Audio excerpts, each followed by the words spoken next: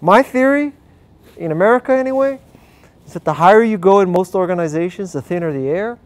And because the air gets thinner, it's harder to support intelligent life. So the higher you go, the dumber the people.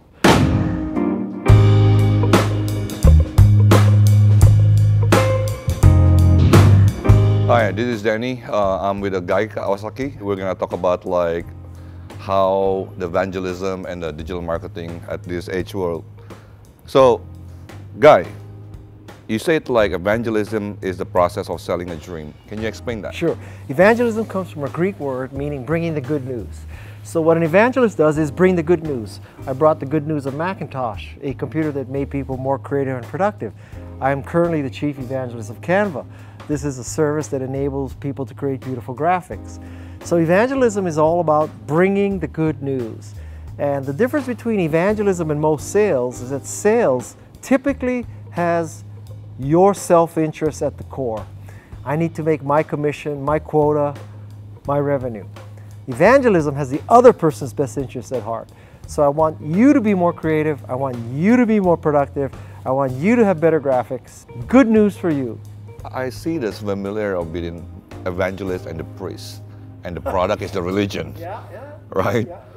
So what is the best way to sell that dream to the consumer? Like, is it like you expose the evangelist to bigger platform, or like? I think when you try to evangelize something, there's probably 3 or 4 key selling points.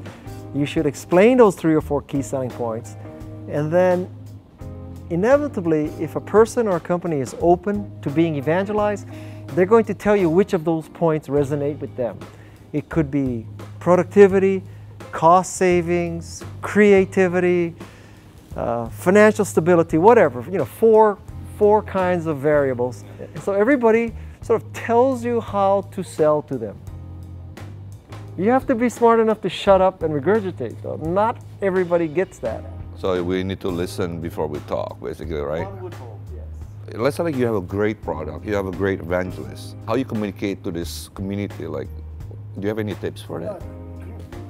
Communicating to the other 99%? 99%. Not the 1%. Not the 1%.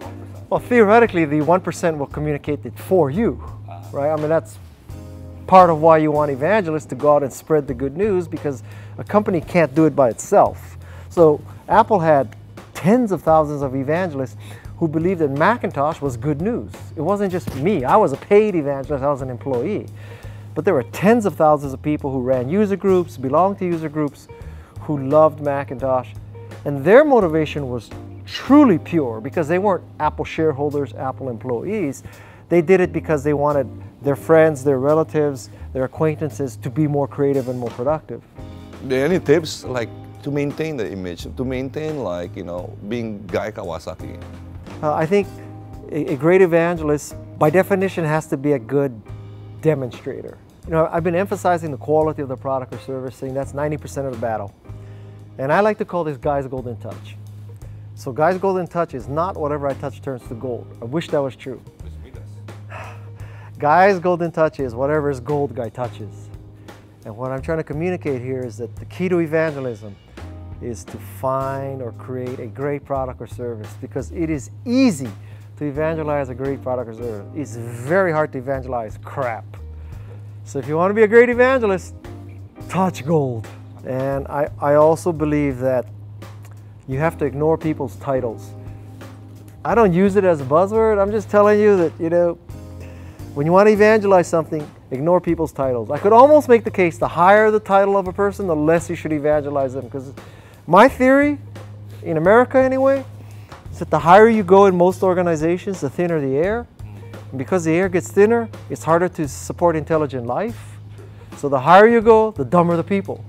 So what you should do is you should work with the lower and the middle part of the company, because that's where the smart people and the people who truly know what they need work. So you should go with them.